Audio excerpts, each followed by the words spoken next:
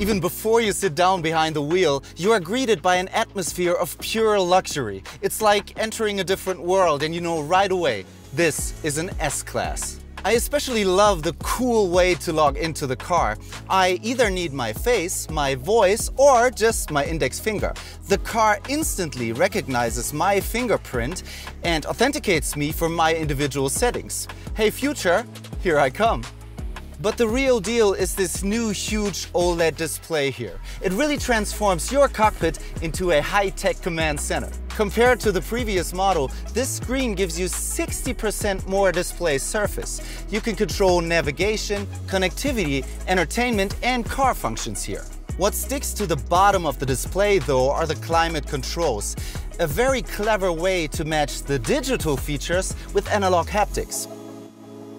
All in all, Mercedes has managed to get rid of 27 hard keys compared to the predecessor. Everything is about minimalism and ease of use. I like that. Inside, there's an evolution of the famous operating system MBUX.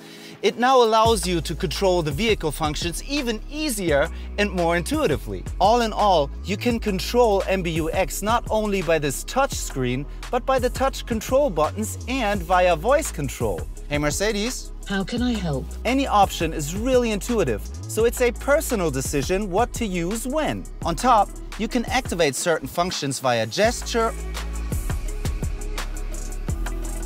or gaze control.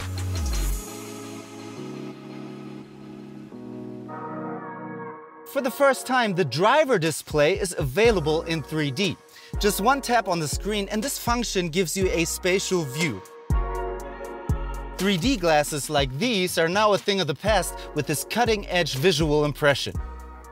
Various styles allow to personalize the system along your personal preferences: understated, sport, exclusive, and classic. That way, the display makes it easier to focus on the important things. The software in the new S-Class has made leaps forward. You'll notice while using the MBUX voice assistant, the most intuitive control option in the S-Class. Now, it's not only capable of even more dialogue, some functions even work without the famous wake-up words, "Hey Mercedes." I'll show you. Show the navigation map, please. Where is the first aid kit located? The first aid kit can be found in the boot on the right-hand side, secured with a Velcro strap. How's the weather in Frankfurt? Currently it is cloudy in Frankfurt with a temperature of 14 degrees. The augmented reality for navigation has already proven really helpful for finding your way around the city in complex traffic situations by layering arrows and signs directly in the camera feed. The S-Class takes this a step further with the head-up display. When you navigate, the system will virtually display animated arrows in your line of sight, projecting it right on the road ahead.